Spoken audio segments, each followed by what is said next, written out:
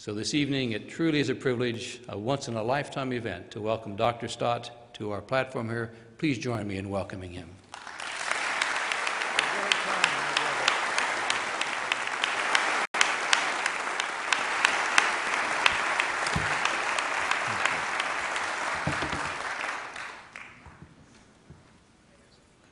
Sisters and brothers, I thank you very much for the warmth of your welcome.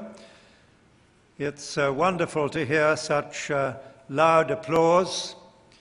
And I would like especially to thank Chancellor Richard Hart for his kind and thoughtful words and too generous words of welcome and introduction.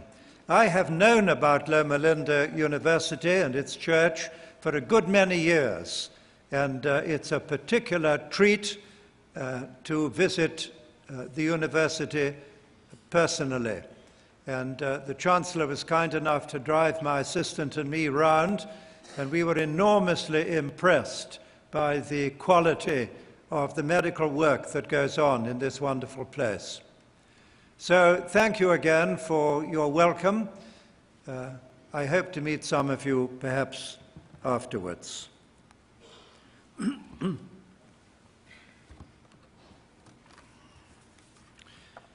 Our God is a missionary God. But the very concept of mission is out of favor in today's pluralistic world, and hostility to it is growing. Pluralism is not just a recognition that there is a plurality of religions and faiths and ideologies. Everybody knows that. Pluralism is itself an ideology. It is the pop ideology of today. Pluralism affirms the independent validity of every religion and denies all claims to uniqueness. Evangelism, that is the attempt to win other people to our opinions, is regarded as incompatible with the spirit of tolerance, an infringement of individual liberty, and a most distasteful form of arrogance. That is what many people are saying around the world today. What right have we, they ask, to intrude into other people's private lives? Let's mind our own business and devoutly hope that they will mind theirs. In other words, leave me alone. Well, how do we respond to this?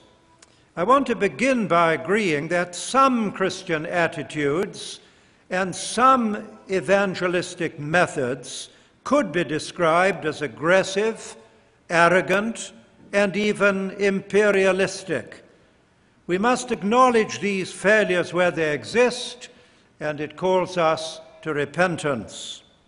Nevertheless, we cannot possibly surrender the task of world evangelization. Mission is integral to authentic Christianity. Christianity without mission is Christianity no longer. For we affirm the finality of our Lord Jesus Christ. He has no successors. And we affirm the uniqueness of Jesus Christ. He has no competitors and no rivals. Since he is unique, he has universal significance, and he must be made known throughout the world. So we refuse to refer to Jesus the Great. You can talk about Alexander the Great and Napoleon the Great and Charles the Great, but not Jesus the Great. He isn't the great, he is the only. There is nobody like him. He is unique. But friends, there is something more than that. Christian mission is rooted in the very nature and heart of God himself. The Bible reveals him as a missionary God, Father, Son, and Holy Spirit, who has a missionary vision and who creates a missionary church and is working towards a missionary consummation. So my text tonight is the whole Bible. Although I devoutly hope that you will not invite me to read it. Seriously, however, it is not really possible to choose a shorter text than that, because what I want to do tonight is to try and make a brief overview of the whole of Scripture, dividing it into its 5 main sections. We will look firstly at the Old Testament, at God the Father, the creator of the universe, the covenant God of Israel.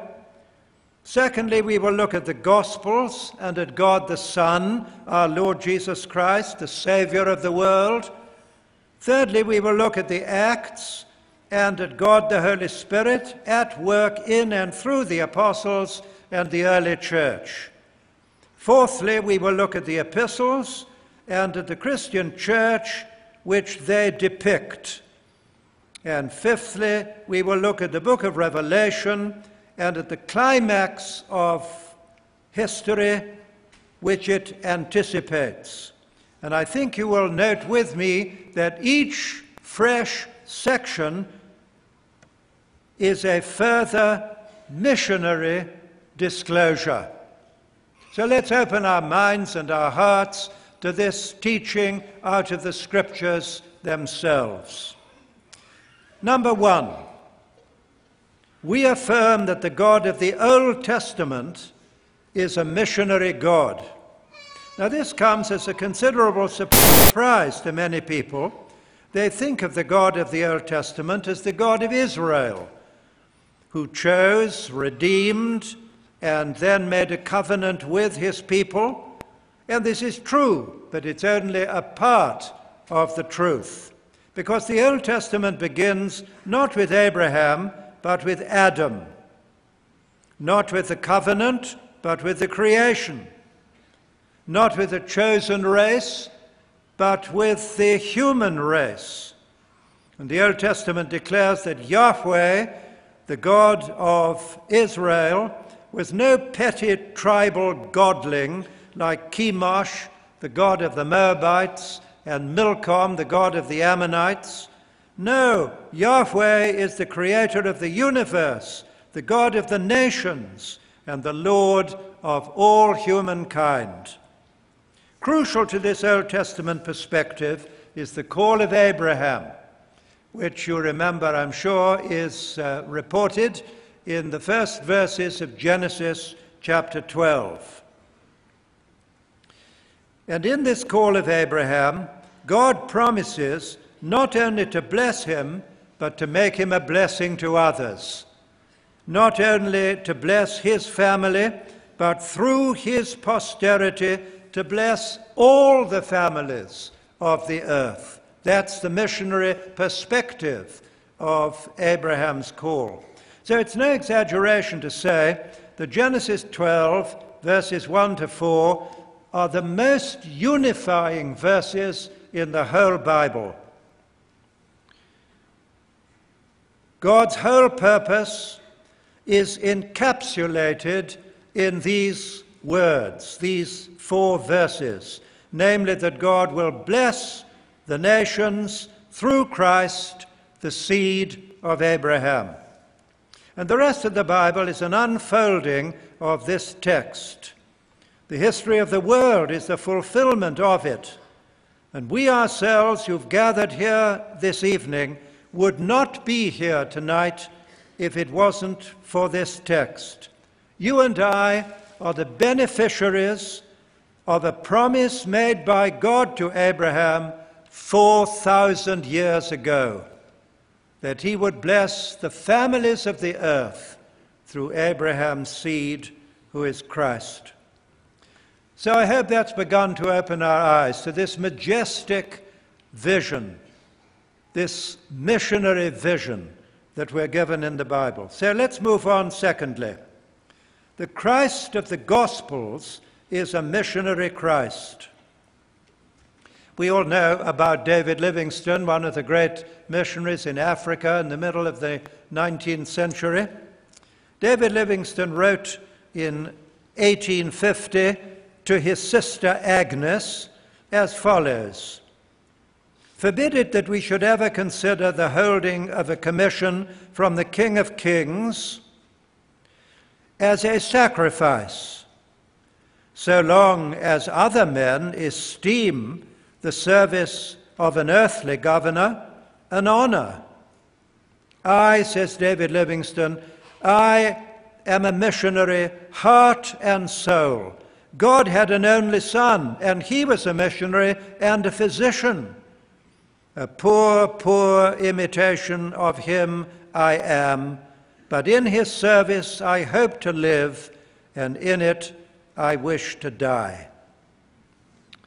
That's David Livingstone.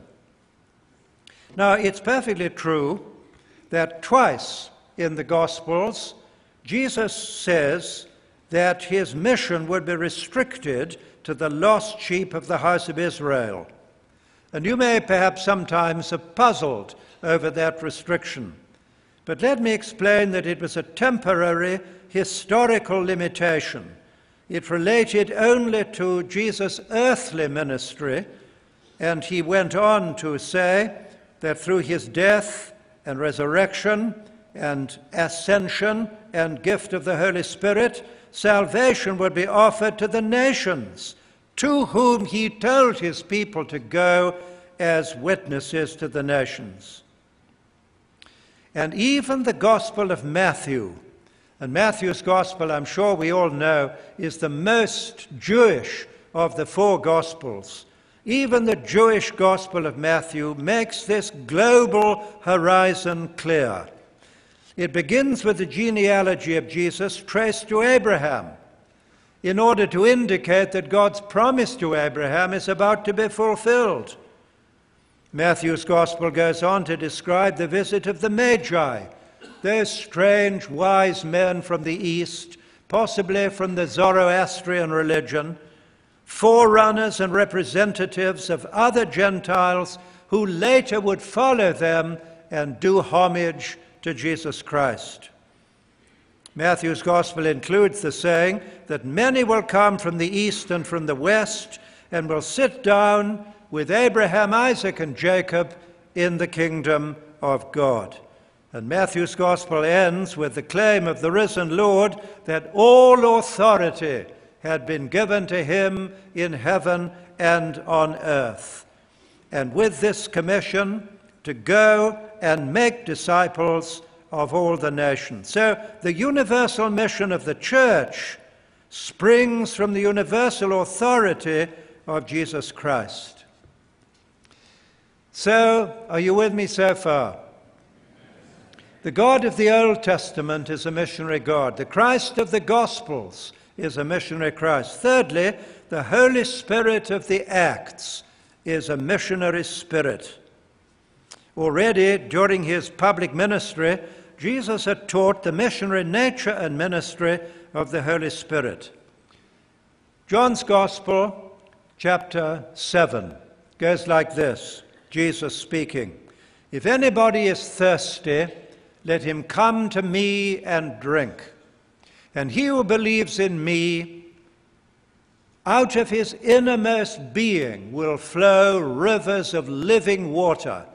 And this, John says, he spoke of the Holy Spirit, who had not yet been given. William Temple, whose name may be known to some of you, was, I think, the most distinguished Archbishop of Canterbury in the 20th century. And he wrote about this particular text. Let me just find it. He commented, "He who trusts in Christ not only receives the water of life, but becomes the source of that gift to others." Now listen carefully. No one can possess the Spirit, or no one can be indwelt by the Spirit and keep that Spirit to himself. Where the Spirit is, he flows forth, and if there is no flowing forth, he is not there. The Holy Spirit is a missionary spirit. And so Pentecost was an essentially missionary event, and the rest of the book of Acts is an unfolding of that beginning. We watch enthralled as the missionary spirit creates a missionary people and sends them out on their mission. First to the Jews in and around Jerusalem, then to the Samaritans, the halfway house between the Jews and the Gentiles, then to the Gentiles, now through the Apostle Peter, and then through the Apostle Paul, until at last, in the last chapter, Paul reached Rome, a prisoner, awaiting the emperor's pleasure, yet still preaching the kingdom of God and the Lord Jesus Christ, we're told, quite openly and unhindered. So you see, in the book of Acts, the gospel spreads from Jerusalem, the capital of Jewry, to Rome, the capital of the world. Roland Allen was a remarkable missionary in northern China at the beginning of the 19th century, and his books are still read decades later. Roland Allen wrote this: "The book of the Acts is, strictly speaking, a missionary book. The conclusion is irresistible that the Holy Spirit, who was given on the day of Pentecost, was in fact a missionary spirit. This is the great, fundamental, unmistakable teaching of the book. It is in the revelation of the Holy Spirit as the missionary spirit that the Acts stands alone in the New Testament." So the Old Testament, the God of the Old Testament was a missionary God, the Christ of the Gospels, a missionary Christ, the Holy Spirit of the Acts, a missionary spirit, and fourthly, the church of the epistles is a missionary church. Too often we think of the church as a club, rather like the local golf club, except that the common interest of its members happens to be God rather than golf. So we pay our subscription, and we are entitled to certain privileges of club membership. And then we forget another word of William Temple, that the church is the only cooperative society in the world which exists for the benefit of its non-members. All other clubs exist for the benefit of their own members, but not the church. The church exists for the benefit of its non-members.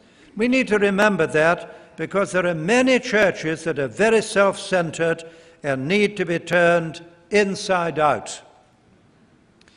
The 21 letters of the New Testament are all intended, even those that are written to individuals, to build up the church and to secure the growth of the church in both maturity and extent. True, the epistles were addressed to the internal affairs of the church, its doctrine, its worship, its ethics or holiness, and its unity. But they also assume throughout that the church lives in the world and is commanded to reach out to the world in compassionate witness and service. And each local church is to exhibit the missionary character of the whole church. Its members, we're told in Philippians, are to shine like stars in the universe and to hold out to others the word of life. It's rather wonderful, I think, in the first chapter of 1 Thessalonians that we read, Paul says, "Our gospel came to you, and you received it, and it sounded forth from you." You ever noticed that? Our gospel came to you, and you received it, and you passed it on. That is God's way of evangelism. Each church receiving the message and passing it on to others. So that's number 4, and it brings us to number 5. The climax of the Revelation, the book of Revelation, is a missionary climax. The Apostle John, in Revelation chapter 7, sees the redeemed people of God standing before the throne of God, a great multitude that no one can number, from every nation, tribe, people, and language.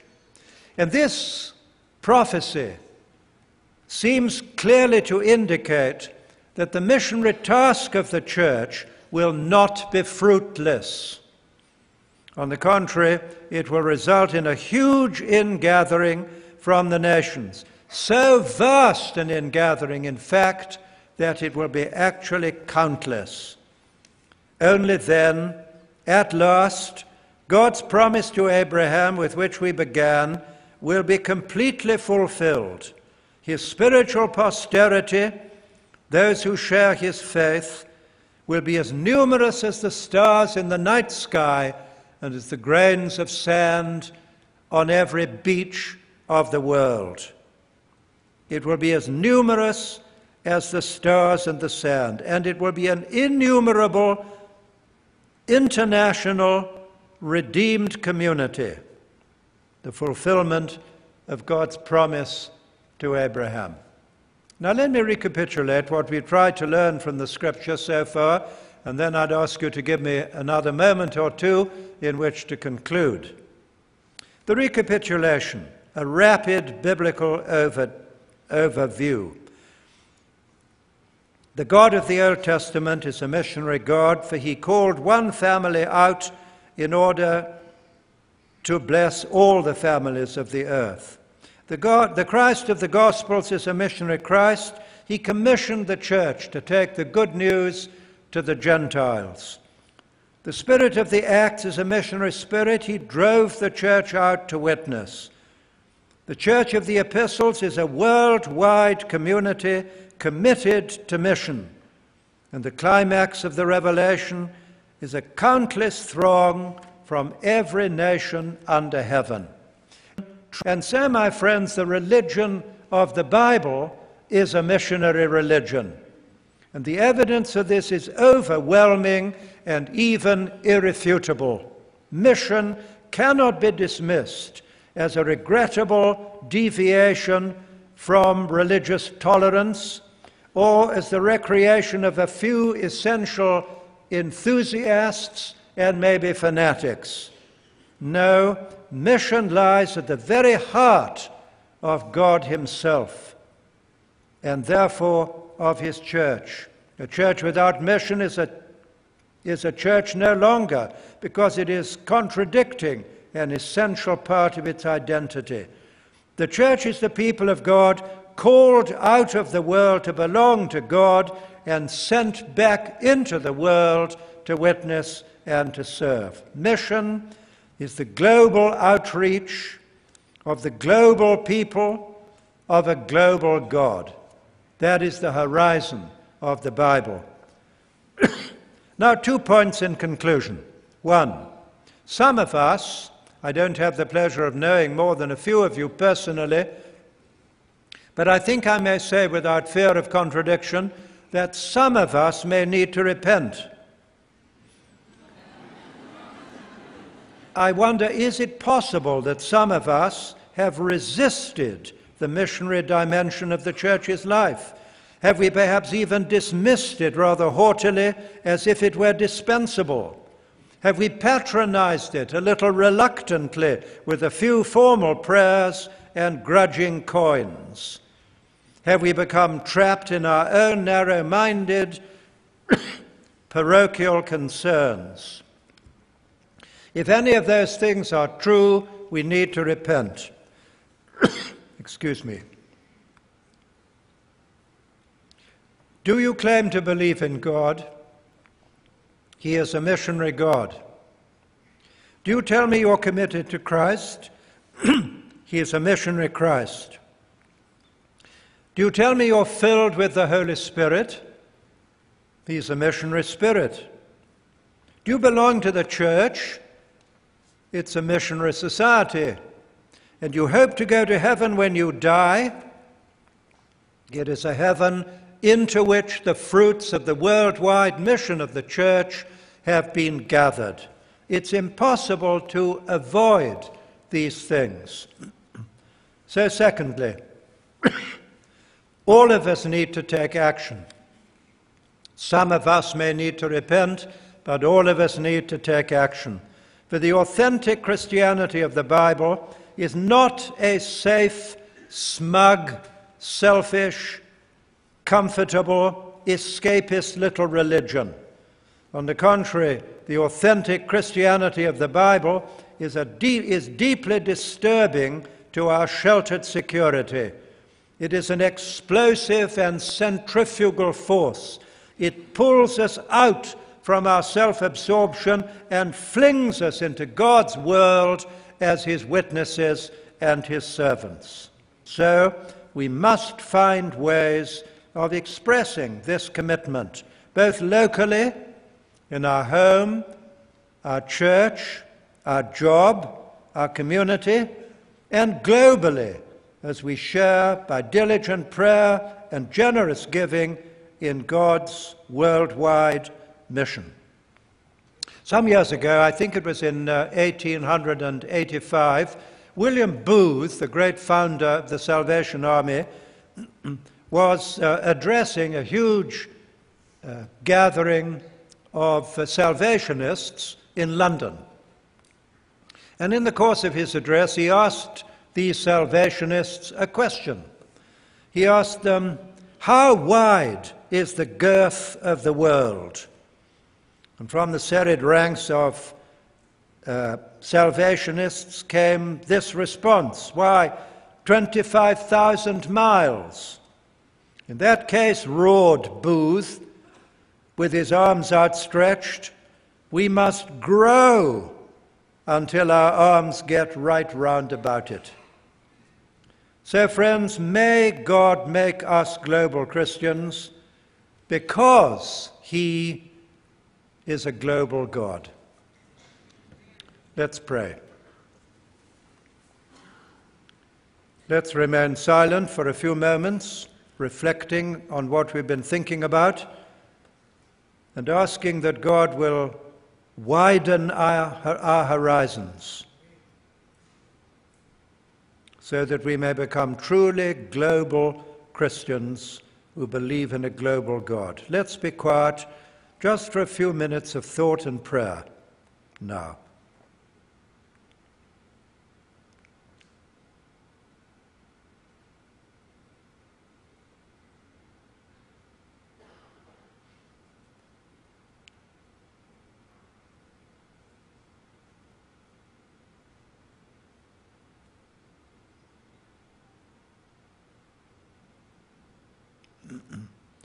Now perhaps you'd allow me to lead you in a closing prayer. Heavenly Father, we worship you as the God of the universe, the God of history, the global God. We ask your forgiveness for times when our vision has been too narrow and our God too small. And we pray that you will so work within us as to open our eyes to see the greatness of your horizons. We commit ourselves and one another to you in the name and for the glory of our Lord and Savior Jesus Christ. Amen.